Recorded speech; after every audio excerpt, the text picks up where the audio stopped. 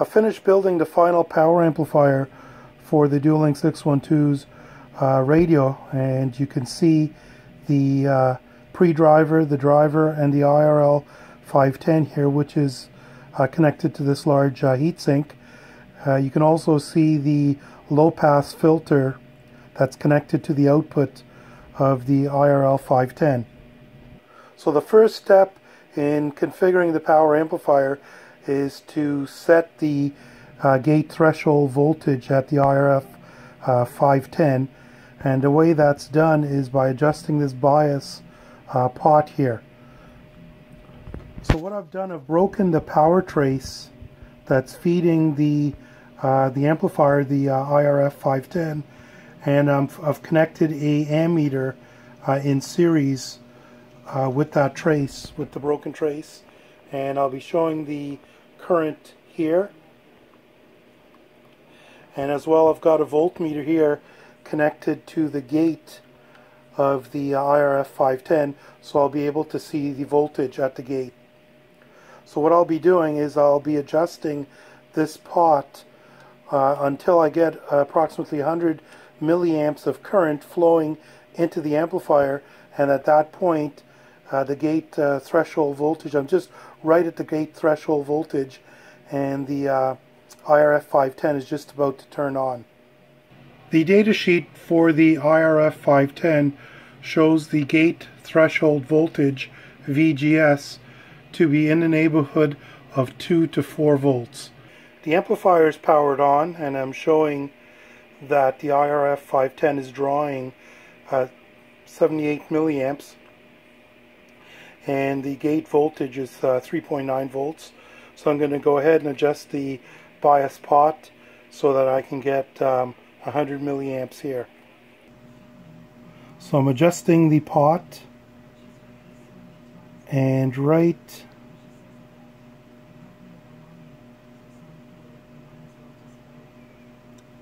at that adjustment it's drawing right about 100 milliamps, and the gate voltage is 3.9, almost 4 volts.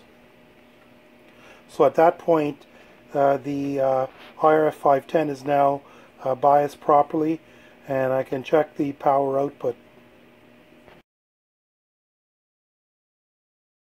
To measure the output of the amplifier, I've got scope probe 1 here, channel 1, connected to the output of the low pass filter, which is connected to a dummy load, a 50 ohm dummy load, and I've got my other scope probe, channel 2, connected to the gate of the IRF 510. So that way I can see the input to the IRF 510 and I can see the output from the amplifier.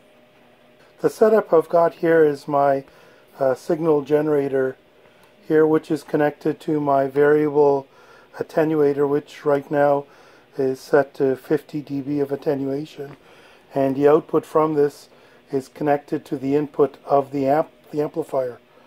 So what I'll be doing, I'll be generating a signal, and I'll be monitoring the output voltage that's coming out of the amplifier that's going into my dummy load, and I'll be reducing the attenuation until I see 5 watts coming out, which is approximately 45 volts peak to peak.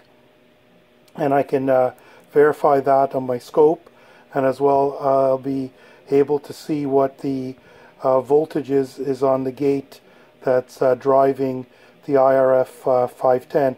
I'll be also be able to measure the current that's required to draw 5 amps, and the other benefit is I'll be able to connect this. Once I get 5 watts coming out, I'll be able to measure the signal that's being fed into the amplifier to know how much what strength signal, how much power I need to be fed into the input of the amplifier to drive 5 watts.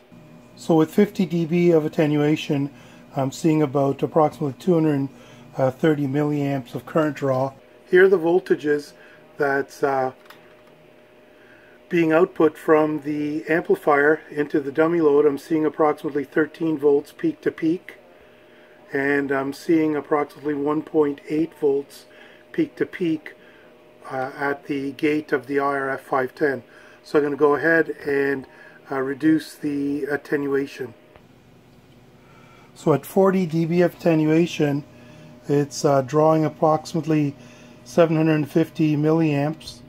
The DC gate voltage has not changed, and the output I'm seeing is 44 volts peak to peak into the 50 ohm dummy load, which is very close to 5 watts, and I'm seeing approximately 4.8 volts peak to peak at the gate of the IRF 510. So at that point it looks as if I'm almost at 5 watts.